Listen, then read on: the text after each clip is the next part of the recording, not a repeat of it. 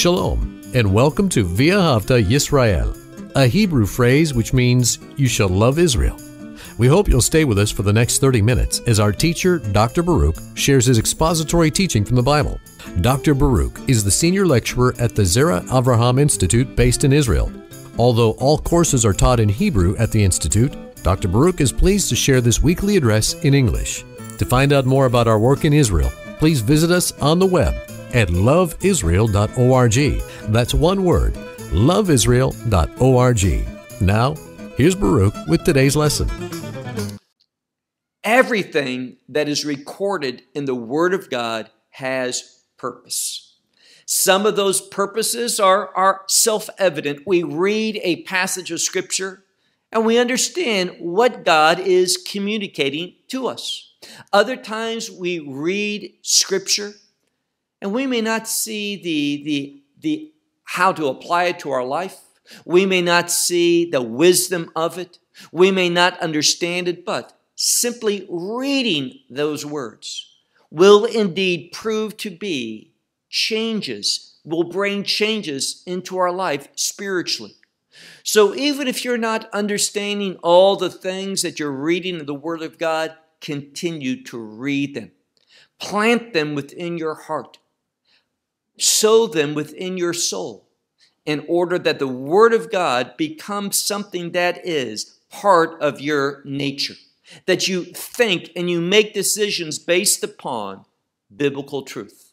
The more you know of the Word of God, the more when you are placed in a position of difficulty, when you must make a decision, the more you know of God's will, the more you know of His scriptural revelation, you will be more likely to make God-pleasing decisions. And realize, it's those God-pleasing decisions that actually please us. They give us that peace that goes beyond all understanding. They give to us a contentment that the world cannot understand. And it's that contentment and that peace that is the strength, as we read in Nehemiah chapter 8 and verse 10. It says, the joy of the Lord is my strength. So God gives us a joy that the world can't embrace, cannot understand, cannot comprehend.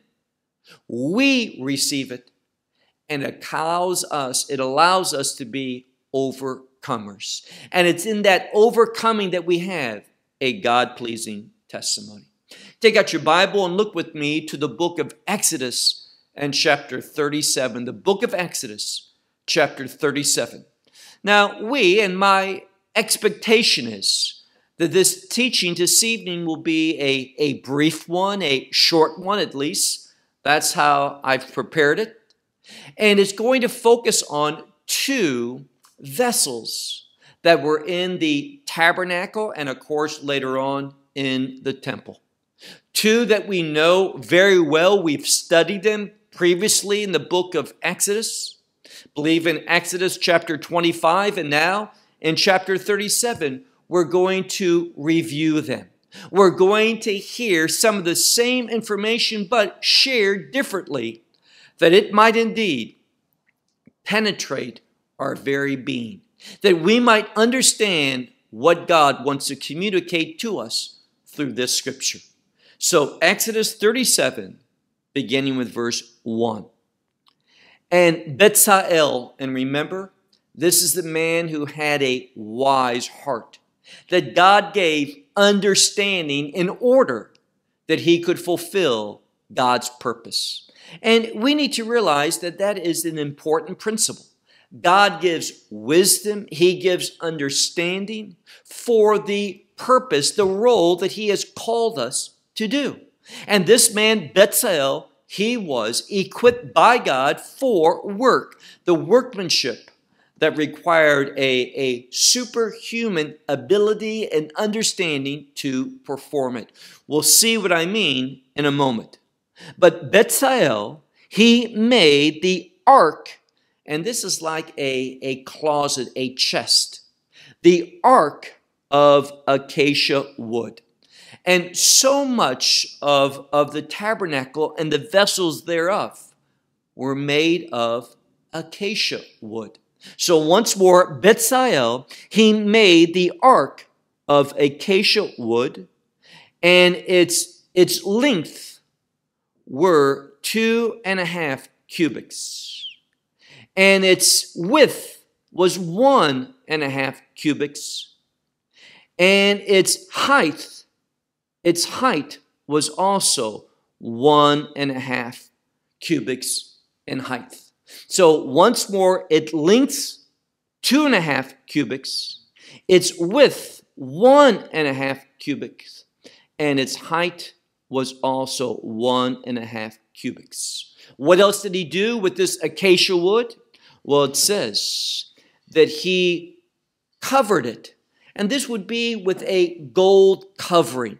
He poured gold over this wood, and it was a pure gold, and he did it not just on the inside, but also on the outside of this structure. So it was completely, totally covered with pure gold. And he made for it a zer. Now, this is the word for a wreath.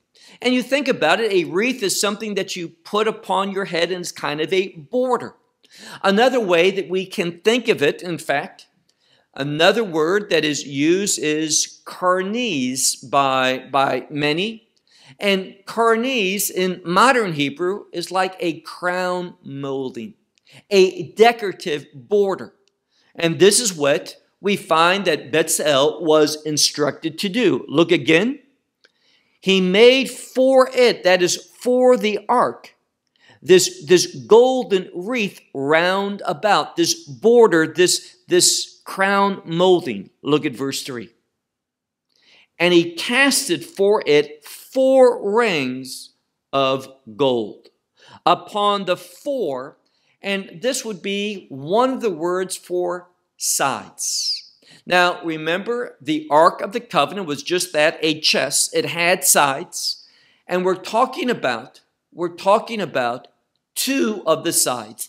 Each of these 2 sides had 2 rings. We'll see this in a moment, but look again at verse 2.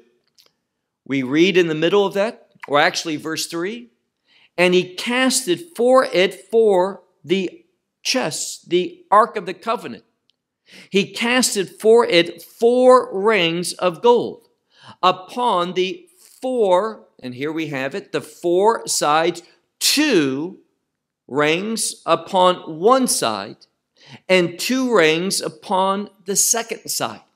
So we have 4 sides, but we're going to see that only 2 of them had the rings. And what were these golden rings for? Well, once more, we read in verse 4, and he made, and this is the word, badim. Now, these badim, they were like poles. Now, you might recall that last week we talked about the tabernacle structure. And in the various planks, those boards, there were also a type of pole. But we could also translate it as a bar. And the reason why it's a bar is for the purpose of locking things together and securing them. So it was for the purpose of stability. These poles, and they have a different name, these poles are for an entirely different purpose. And what is that? Once more, verse 4. And make poles or poles of acacia wood, and once again, that they shall be cover them, and he covered them with gold. And he brought, verse 5, these poles into the rings upon the sides of the ark. And here's what it's for, to carry them. In order that the Ark of the Covenant could be transported. And we know something. Israel was on a journey. They went to approximately 40 different locations during these 40 years. You see this in the scripture. The places are named where they traveled to before entering into the promised land. And therefore, the Ark of the Covenant, as well as all the tabernacle, it needed to be portable for moving. And God was leading them, and as God led them, they would stop from place to place, and there, as God led, they would worship. Meaning this, God would stop. Remember, he would lead them by a pillar of cloud at nighttime or during the day, and a pillar of fire at night. I want to say that again. A pillar of cloud by daytime and a pillar of fire by night. And when these clouds stopped moving, the children of Israel, they would make an encampment. And what would they do? They would set up the tabernacle in order that they might worship God. And they would worship God until God moved. So we see a very important principle, and that is the principle of worship as a prerequisite, as a preliminary activity for moving in the will of God. So if you're not worshiping properly, you are not going to be traveling in the right direction. You're not going to be where God wants you to be. And if you're not in the right location, you're not going to be able to do the right things. You won't be able to accomplish his purpose, his will. So we see worship. Going back to the book of Genesis, it's foundational. It is why God made you and me. Sin caused a problem. It made us unable to worship God. But through the work of redemption, and we talked about last week how this book of Exodus is also, I hope you remember this, is also called the book of redemption. And we see how the first half of the book dealt with redemption, the Passover story. And the second half deals with worship, the laws, the instructions of worshiping God. So worship is foundational if we're going to arrive where God wants us to be. Look again at the end of verse 5. For the carrying of the ark, verse 6. Now, if you were to ask, what is the most important part of this Aron HaBrit, the Ark of the Covenant? The answer would be its lid, the covering. Now, remember something. We have been told that the ark itself is made from acacia wood, which is covered over, we might say plated, if that's the right word. There is a covering of gold, pure gold, on the inside, outside, everything. The rings are gold, and the poles, although they were made from acacia wood, they were also covered with gold. So everything is acacia wood or gold or covered with gold. But this next verse is going to talk about a very important place, the lid, the covering of the Ark of the Covenant. Look, if you would, to verse 6. Now, another way that this ark is spoken of is the Ark of Testimony. Why? Because God would testify before the people by dwelling on this ark. Where exactly? Well, let's read verse 6 and we'll get some information about it. Verse 6. And he made a kaporet. Now, the term kaporet comes from the Hebrew word kapara. Kapara comes from the word lekaper, which is to make atonement. And the word atonement is a covering. So we see that the covering for the Ark of the Covenant called kaporet was indeed a covering, and it teaches us about atonement. He made a kaporet of gold, pure gold, and it, of course, was its length was 2.5 cubits, and its width was 1.5 cubits, in order that it fit properly on top of the ark. Now look at verse 7. And he made, this is still Bezalel, he made 2 cherubim, in Hebrew, kruvim. And these kruvim, these cherubim, were also of gold. And notice this next word, mikshah. What's mikshah? Well, the word kashay is hard. And what we need to remember is this, that the menorah, as well as, and we'll study the more menorah next week, but the mercy seat, which also is another name for the kaport, it was made from 1 lump of gold. And we see here that and it was actually, and the Word of God is going to reveal this, it was actually the kruvim were not stuck on them. They were made from this 1 lump of gold. So Bezalel with, and it says mikshay, which is hard, and it probably has to do with hammering. He took a piece of gold and he hammered it into the shape for the lid. And on that lid, he also hammered from that same piece of gold, and this is miraculous how someone could do this. He also made these kruvim, these cherubim. Look at verse 7. And he made 2 kruvim of gold. The work of a beating, he made them from the 2 sides, meaning on the 2 sides of the mercy seat, of the kaport, that lid. Verse 8. 1 cherub was at one end, and the other cherub was at the other end. And here it says, Min ha-kaport asa et ha-kruvim mishnei kitzovtav, which means from the mercy seat, make the kruvim.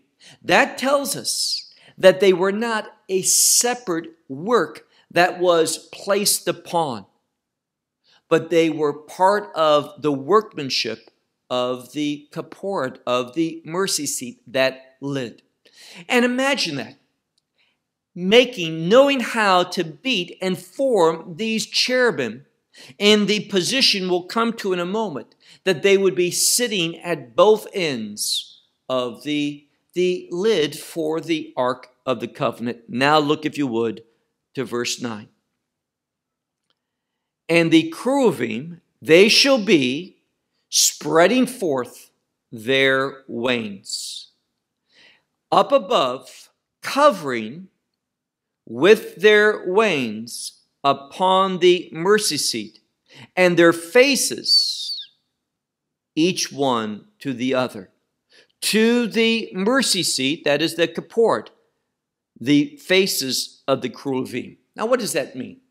Well, when we look at it again, it says here that they should make the cherubim, that is Bezalel, he should make it with their wings spread out. Now, in what direction? Spreading outside, facing away? No. They are spreading their wings, but it says they should do so upward, but with their wings, they are also towards the kaport, meaning not away, facing out. So if the ends of the kaport were where my 2 hands are, they would be facing inward. Their wings would be spread, but also inward and not outward. And this is supported as we read on where it says, their faces, each one of them is to the other. So they face one another, but even though they are towards one another, they are facing down towards the mercy seat, which is a sign, the rabbinical scholars say, of humility. And the reason why they're looking down is because, and we see this in the book of Numbers, chapter 8 and verse 89, and let's just turn there if we could, a very important scripture, the book of Numbers, and this is when Moses is dedicating, inaugurating the tabernacle for worship. Numbers chapter 8 and the very last verse of that 8th chapter. The book of Numbers, chapter 8. And look with me, if you would, to the very last verse, Numbers chapter 7, the book of Numbers chapter 7, and the very last verse, verse 89. This is when Moses enters into the Holy of Holies, something that he only did one time for the purpose of inaugurating the worship of the tabernacle. It says, and when Moses came to the tent of the meeting, that's another word for the tabernacle, to speak with him, to speak with who? To speak with God. He heard the voice speaking to him above the kaport, this mercy seat, this lid, which is upon the ark of the testimony, between the two cherubim, that is the two kruvim. He was speaking to him, that is God. So the presence of God, what we talked about last week, the Shechinat Hashem, the very dwelling presence of God was in that Holy of Holies, above, dwelling on the Ark of the Covenant, upon that mercy seat, that covering. Very important. Well, let's go back to chapter 37 of Exodus, and we'll move now to our second section, dealing with the lechem panim, that is the showbread and the table that this showbread was upon. Look now to verse 10. And he made the table once more of acacia wood. And we have the lengths. It was 2 cubits in length, and 1 cubit in width, and 1.5 cubits in height. So again, once more, 2 cubits was its length, 1 cubit was its width, and it was of a height of 1.5 cubits. Verse 2.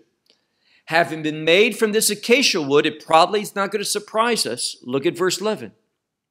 And he covered it with pure gold. And he made for it, just like he did for the Ark of the Covenant, he made for it a golden wreath around. That is that crown molding, that boarding, that carniz, which is type of decoration. And it shows something very important, that these vessels were supposed to have a look, an appearance that showed a workmanship, a quality, a thought process, something that showed that it was not just for any type of purpose, but for a godly, a holy purpose. Verse 12. And he made for it, that is for the shulchan, a framework. Now, this framework is also a border, and it is a tofat saviv, which means it's approximately the distance from here to here. So it had below the wreath that went around, it had an additional piece known as a mizgeret, and that's a framework. So it was an added decorative place that was upon the table for the showbread. Verse 13. It probably doesn't surprise us that here, verse 13 says, and to cast for it, for this table, 4 rings of gold. And these rings of gold, they shall put these rings upon the 4, and it's a different word. It's not the 4 sides, but the 4 corners, which are upon the 4 feet. Now, what we have are legs, however you want to understand this. So a table has legs. Most tables, 4 legs, and each of them had a ring upon it on each of the sides for the same purpose that we're going to be told that the Ark of the Covenant had. Why do I say that? Look at verse 14. And close to the border. This is this mesgeret. This is that extra piece that is about the width of a hand that were for the rings. That's where they were placed. And these rings were for houses for the poles. So also we see that there were poles that were made for this shulchan, this table of showbread. And what was the purpose of these rings? To put the poles into it. So once again, look at the end of verse 14. Let's set et hashulchan, in order that the table could be carried. It too, as all the structures, were portable, movable. And one of the things, and here's an important principle that we need to learn, and that is that worship, and I've said this at least a half a dozen times in our studies, worship brings change. So as they would go from place to place, they would have different experiences. On the journey, they would encounter different obstacles. They would see God's provision. And they learned a lesson, a new reason for worshiping God. They had an experience of godly testimony in their life, how God manifested His reliability, that He's trustworthy, that He's dependable. And this is important because without embracing that, without accepting that God is trustworthy, you can't enter into the promises of God. They could not enter into the promised land. Look now at verse 15. And he made, and now we're talking about the poles, he made the poles of, once more, acacia wood. He covered them with gold. Why? What we're just told. To carry the table. So we see twice here that this table, it mentions that it's to be carried. And I want to talk a few minutes before we wrap up about one of the theological messages of the Shulchan Lechem HaPanim, the table of the showbread. And that is, this was in the holy place. And the priest would serve.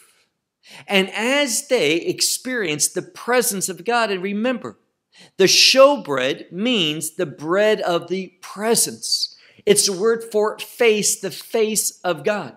And this word face can mean presence, but it's also understood symbolically as blessing. So the priests, as they served God, as they drew near to God, they experienced His presence and they received His provision because they would eat from this bread once a week on Shabbat. And this bread was a blessing unto them. This bread would mediate to them much of the attributes, the quality, the nature of God. For example, according to tradition, the bread would always be warm. It was removed from the oven and placed upon, and we'll talk about the shelf that it was placed upon in a moment. But for that entire week, it stayed fresh, tari. It stayed warm, cham. And this defies what? It defies the normal experience that bread would have in this world. Time would affect the bread. It would cool off. And the hours pass, it would be less fresh and would become after weeks stale. I mean, we've all heard of day-old bread is cheaper, but week-old bread, but in the holy place, that week had no effect. Those 7 days did not impact the quality. And what does this speak to? Overcoming the things, the limitations of this world. And that's what being intimate, drawing close to God, experiencing His presence, being recipients of His blessings, that's what we become. We are not any longer under the laws of this world, but we can transcend them in worship for the purposes of God. Look now to verse 15 once more. And he made these poles of acacia wood. He covered them with gold in order to carry the table. Verse 16, our last verse. And he made the kelim. Those are vessels. Now, the table for the showbread did not only consist of a table that had these rings and poles, but also we see 4 other utensils mentioned. And what are those? Well, it says, and he made the vessels which were upon the table, or concerning the table. He made and the word here is karot. Karot is bowls. And this is what normally is believed where the bread would set upon. So these places that the bread was set upon.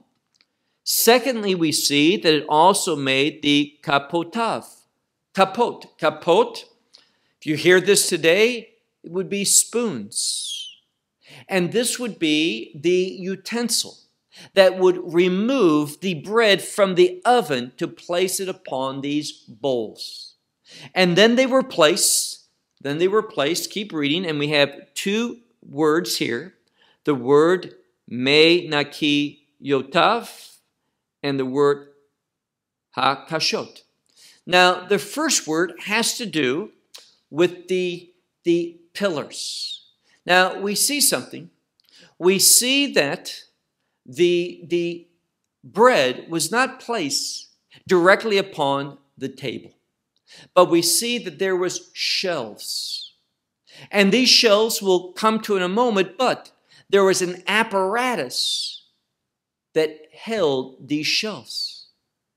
And it might be thought of as the framework, the structure, where these shelves, and we see the next part, these shelves were. So when we look at it carefully, these shelves were placed, and most would feel that they were permanent within that structure. The pillars that held the shelves that made this apparatus where they could bring the showbread on a bowl and place it upon the individual shelf. And we know, we're not told here, but there were 12 showbreads made each week. Every week they were replaced. Why 12? Well, 12, we think of the 12 tribes, we think of the people of God, but also 12 is a kingdom number because Israel is a kingdom word. And what we find here is worship brings us into a kingdom experience. And if you're really a believer in the kingdom, you're going to make worship a priority. And you're not going to be satisfied or agreeable to what many are passing off as worship today, but whether you are going to be wanting to worship God in spirit and truth. Now, obviously, we don't have a tabernacle or a temple today, but the Holy Spirit, He dwells within us. And there's much, and I want to emphasize this, there's much in the way of instruction in the new covenant in regard to worship, not forsaking the assembly of ourselves together, but doing so as a testimony, bringing a song, bringing a psalm, bringing a word, all these things. In order that God's truth is revealed, remember there's a correlation between worship and revelation, also worship and adoration, and worship as a preparation for service. All these things are taught. Let's look one more time at verse 16. And he made the vessels concerning the table, the bowls, the spoons, the pillars, and the shelves, which he cast. They were cast, and it says, of gold, pure gold. So when we looked so carefully at these instructions, every part of it had a purpose. And I'll close with this.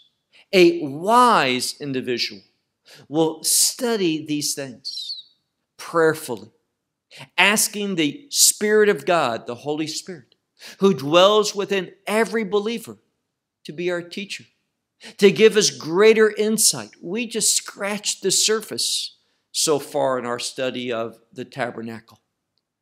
But this hopefully is an encouragement, a motivation for you to go deeper. You, perhaps a few friends, family members, and the leadership of the Holy Spirit, to take you to a greater understanding of God's revelation. And when I speak of His revelation, I'm speaking of scriptural revelation. Well, I'll conclude with that until next week, and we continue on in this 37th chapter of the book of Exodus. Until then, shalom from Israel. Well, we hope you will benefit from today's message and share it with others. Please plan to join us each week at this time and on this channel for our broadcast of LoveIsrael.org. Again, to find out more about us, please visit our website, LoveIsrael.org. There you will find articles and numerous other lectures by Baruch. These teachings are in video form. You may download them or watch them in streaming video. Until next week, may the Lord bless you in our Messiah Yeshua, that is Jesus, as you walk with Him. Shalom from Israel.